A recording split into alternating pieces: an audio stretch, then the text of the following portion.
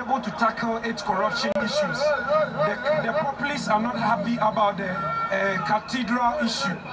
The cathedral should be scrapped, the e-levy should be scrapped, inflation should come down, the CD must strengthen, the school feeding program should be revamped. There should be more employment and jobs for the youth. And I think when we do that, Ghana will be a better place to live in, because this is the only government that has received more funds from donors than any other government in the history of Ghana.